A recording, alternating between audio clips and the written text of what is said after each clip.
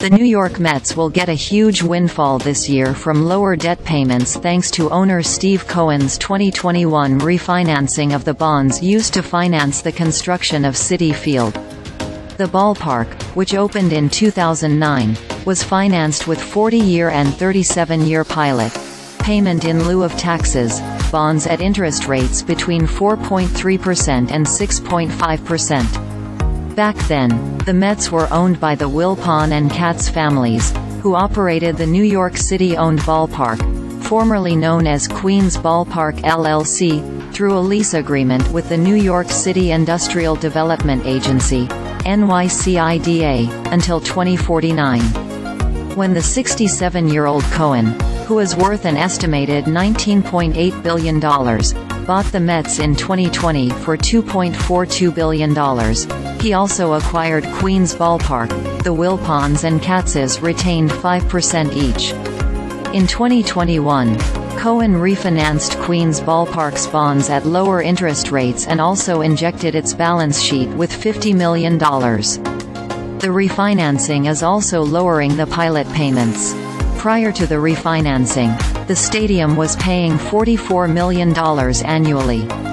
QBP also pays annual rent of $500,000. This year, the payment will plummet to less than $5 million.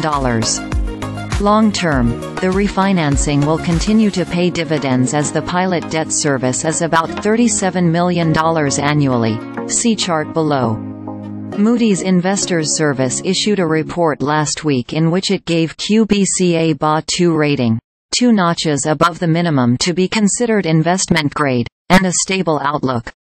The report states, since the billionaire hedge fund manager Stephen A. Cohen acquired the New York Mets and the lease for Queens Ballpark Company LLC in November 2020, he has demonstrated strong ownership support for the ballpark, the on-field team and the Mets organization.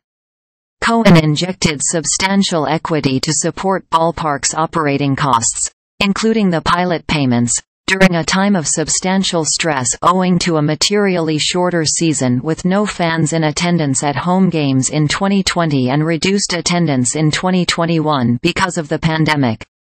Moreover, new ownership immediately and continually invests in the on-field team product with one of the highest payrolls in MLB.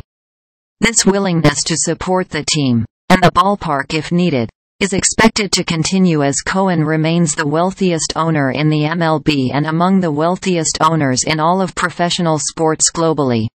The ballpark's debt coverage ratio, net operating income, NOI, of the collateral to the required debt service payments, was 2.86 times in 2022, the highest since 2017. The bond refinancing was tethered to the ballpark's lease being amended. Owing to the amended stadium use agreement in 2021, all ticket revenue is now pledged and allocated to QBP. The initial agreement pledged about 60% of ticket revenue while the new agreement adds the remaining 40%.